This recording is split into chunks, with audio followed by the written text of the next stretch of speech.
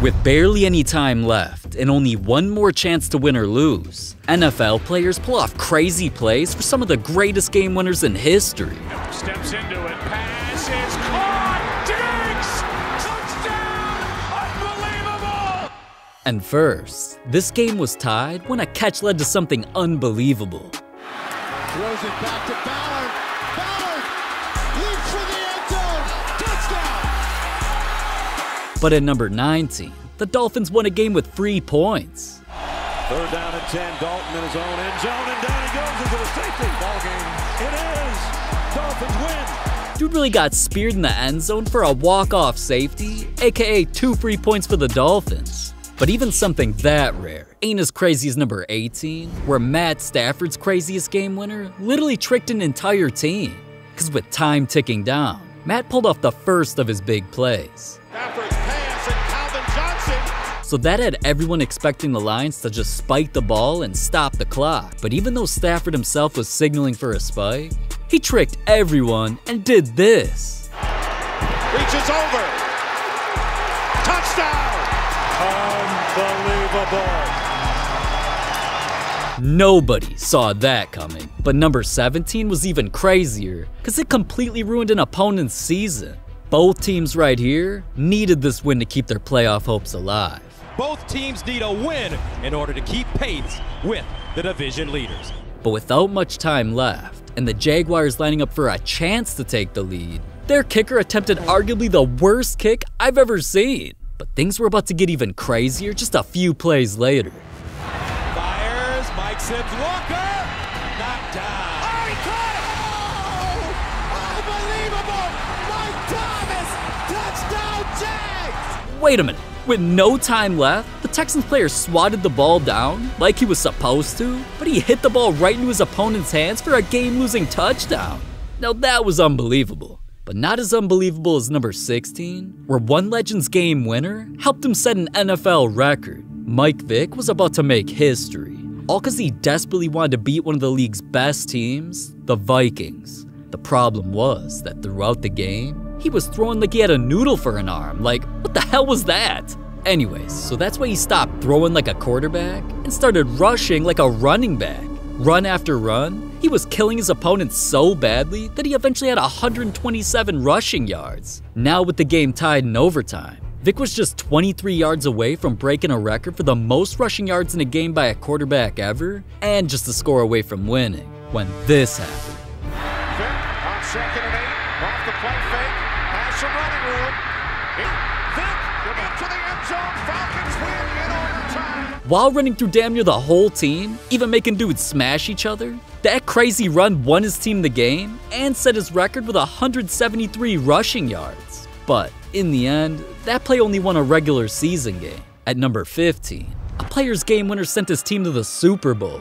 Everything came down to this kicker for the biggest moment of his life. So a 57-yard field goal attempt. And if Zerline hits this field goal, the Rams are going to the Super Bowl. Bad snap. The kick is good. Rams win it. And on to Super Bowl 53 they go. Yeah, from 57 yards away, he won that with the longest game-winning kick in NFL playoff history. But the game winner at number 14 almost made someone have a heart attack. Just pay attention to the ball here, man. Favre lays it up for Freeman, and it's incomplete. Or did he make the catch at the 15? What are they going to rule it? He caught it? Touchdown! He did what? Through the defender's arms, hitting the player's helmet, and somehow magically bouncing into Antonio Freeman's hands? That catch was already crazy enough, so it made one announcer damn near have a heart attack. He did what? And just like that, the game was over. But at number 13, a player getting cocky led to him winning a game for the wrong team. When Seahawks quarterback Matt Hasselbeck led a late comeback to tie the game, he was feeling himself and got a little too cocky, especially during the overtime coin toss. I'd like to call heads. Heads is called. Look at him, he's laughing. Heads! Seattle has won the toss. We want a ball, we're gonna score. Turn around. Oh boy. And at the time, telling the world their plans was cool and all, until... Takes the snap, short drop, quick throw, left side, intercepted!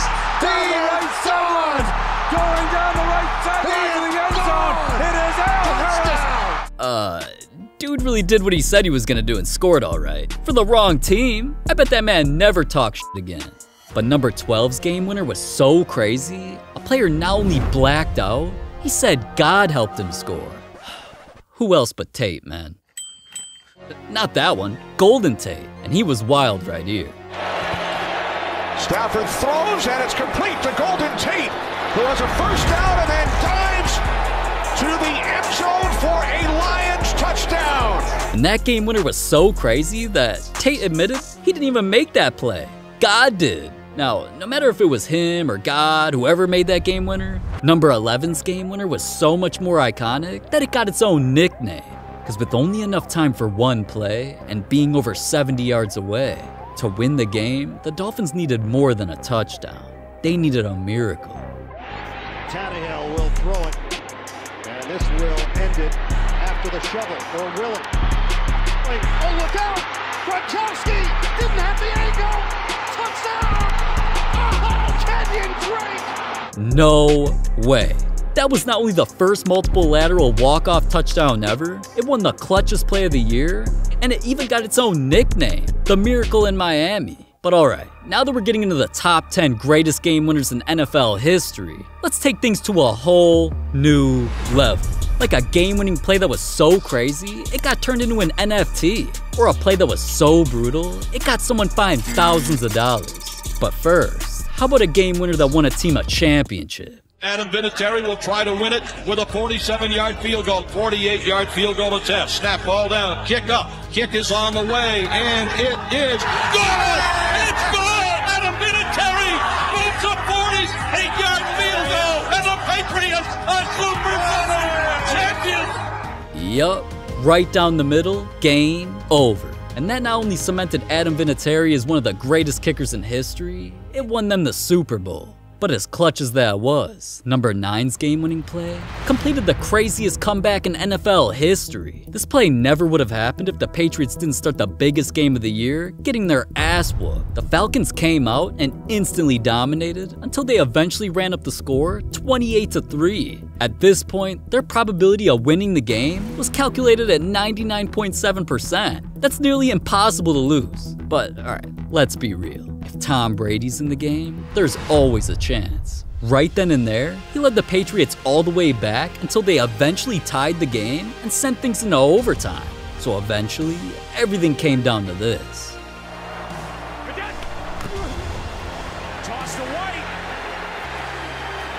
He's in! Patriots win the Super Bowl! Now that's how you win a game. But I'm just being real, I expected Brady to pull it off. At number 8, a game winner was so unexpected, it had fans destroying their squad's jerseys. I hate the Browns. I hate the Browns so goddamn much. It's a 51-yard kick, and it's Travis Coons for the win. And it's blocked. It is picked up by Will Hill. Will Hill runs down the sideline. Hill's going to get a block. Will Hill is going to win the game on a blocked field goal. Okay, man, to go from possibly winning the game on a kick to getting blocked like Mutombo, not in my house, and giving up a touchdown to lose, to be honest, I'd kind of be lying if I didn't see that coming. That's something the Browns would do, but fans were still heartbroken. Oh! Oh my God!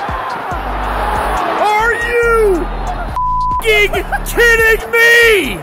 Now, alright, so far, we've only seen a safety, touchdowns, and field goals winning teams the game. At number 7, a team won without even scoring. I know that sounds impossible, but with the Rams up by a touchdown, that's exactly what they needed to stop their opponents from scoring. So they had to get a stop right here, right now. So it all comes down to this. 6 seconds to play. All right, guys. Last play of the game. McNair will work out of the shotgun. McNair drops. Throws right side for Mason. He dives for the end zone. Reaches to the goal line. No, he falls at the 1. Didn't make it. Didn't make it. No. Captain. We won. Aw, poor guy. He only needed a few more inches. And I've heard that before. Would you get out of here? But at number 6, there's game winners from 60 times as far. Can the receivers get far enough down the field? Rodgers in trouble. It's going to get there. He turned 32 yesterday. Does he have a vintage moment in him? In the end zone, it is caught for the win. Out of the pocket. 7 seconds. 6 seconds. Murray heaves it downfield. It is. Oh, it's caught. It is caught. And hope for an interference call. Let him throw underneath. Elway firing to Smith. 2 seconds. Here's the blitz. Out. Long high ball. Lots of guys going for it. Fight in the end zone. It's caught by the Browns. The Cleveland Browns have won the game. Orton pumps again to the sideline. Batted up. Oh, God! Stokely down the sideline. Can they catch him? Stokely. Wow! Touchdown! The game's final play is a Wilson loft to the end zone, which is fought for by Tate with Jennings simultaneous. Who has it? Who do they give it to? Touchdown! Ball rolls. Wants to throw deep, it does. To the end zone for Greg Lewis. Touchdown! Touchdown! Alright, I already know after game-winning throws like those, some parlays were ruined. And I'm still salty about some of those. But those plays only happened in the regular season. At number 5, a legend's biggest mistake in the playoffs led to the dumbest game winner ever. Extra man on the blitz. Rodgers gets a hand to the face. The ball is out. The Arizona Cardinals win it. A fumble to a kicked interception that ended with a game winner? That's the only time I've ever heard of someone pulling off a kick 6. But I never thought I'd hear of a kick 66 either. Until I saw this next play at number 4, where a player set an NFL record that'll never be broken. And of course it was gonna be Justin Tucker. Even legends know that he's the best kicker of all time. He might be the greatest ball striker to ever kick a ball. But even though Tucker's known to always hit ridiculously long field goals, with a game on the line, nobody in history had ever even attempted to make one from as far as he was about to. On its way. It bounces off the crossbar, and it's good! Oh, my goodness! Oh, my goodness! Oh, my... Did that just happen, Greg? Oh my god, man. Tucker won the game from a record 66 yards away. And if you ask me, that's one of the craziest plays you'll ever see. But at number 3 is a game winner that was so legendary, it got turned into an NFT. Oh, that's sweet right there. During all the metaverse hype, the NFL started turning some of the league's craziest plays into moments that fans could buy and collect. But none of their NFTs became as legendary as the play right here. Good high kick. Peterson backpedals, takes it at the 2. Trying to get outside. Turns it upfield. Patrick Peterson gets by the punter. Peterson may go all the way. He will. Patrick Peterson wins it for the Cardinals. 99 yards. That was the longest game-winning punt return ever, so of course the NFL turned this into an NFT. And hold up a sec, I think I'm gonna buy this real quick. But speaking of wasting money, at number 2, a player's historic game winner got him fined thousands of dollars. Now, it definitely shouldn't have, but after the Seahawks did this. Wilson toward the end zone. It is caught! Seattle's going to the Super Bowl! Jermaine Kearse! Jermaine Kearse's touchdown sent him and his squad to the Super Bowl, so his excitement had him throw the ball into the crowd. Now, the NFL is strict about celebrating like that, because they don't want fans fighting over a souvenir. So Jermaine got hit with unsportsmanlike conduct, which resulted in a fine of over $5,000 just because he celebrated his game-winning play. Luckily, it didn't only lose someone money though, because it turned out that the fan who caught the ball eventually had sports collectors asking to buy it for over $20,000. 20 bands just for another man's brown ball. But as crazy as that entire story was, it only got the Seahawks to the Super Bowl, where they eventually lost to a play that even had grown men tearing up. Play clock at 5. Pass is intercepted at the goal line by Malcolm Butler. Unreal. But cause that play's so known, I figured we can't just end the video like that. Nah, in my book, The real #1 and greatest game winner ever is a play that had 0% chance of happening. At least that's what I found according to my calculations and what the players talked about. Santonio Holmes was the man with the plan, and honestly, he must have been studying one of the most legendary receivers filmed the night before, because Julio Jones was a man who made a living making plays like these. Extra men on the rush. Ryan steps through it, throws on the run, and Jones with a catch. To go in the corner, and on 2nd and goal, they're going to throw the fade, and there's Jones, and good luck trying to stop that. Touchdown. Tannehill surveying the scene, looking end zone, caught! Julio Jones! Touchdown!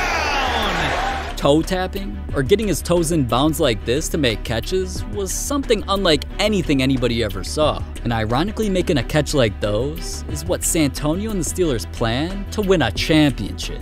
They'd spent time in practice trying to perfect making it happen, but one of them admitted it was never even completed a single time. We called that particular play that we ran to finish the game in practice over 100 times. And the first time, I dropped the pass in the back of the end zone. And then again, it was tipped. And again, it was intercepted. And again, it was overthrown. Again, I was out of bounds. Again, it was underthrown. The play didn't work. So for them to whip that play out with only one opportunity to win or lose the biggest game of the year, that took balls. And well, we need this play, man. This win the championship for us right here, man. Washington outside left. Roethlisberger has time. Throws to the back of the end zone, and it is caught for a touchdown by Holmes. The greatest catch in that most important game happened with 34 seconds to go. For import, for difficulty, that was insane. And he's like levitating maybe a half an inch to an inch off of the ground as he makes the catch and just taps him in and falls out of bounds. How would you know that your toe is just inside? You watch it in slow motion, it looks difficult. Imagine doing that with all the speed, all the defense, all the elements, the noise, everything. He made it happen, and for that, I think it's the best play we've ever seen in the Super Bowl. And just like that, the play, the game, and their opponent's season was over with the greatest game winner I'd ever seen. But the most disrespectful things you'll ever see are in this video. And trust me, even that shirt is nothing compared to an NFL team who burned their own player alive, or the player literally took a poop on all of his opponent's logos. All of that's in here, so click it, click it, click it.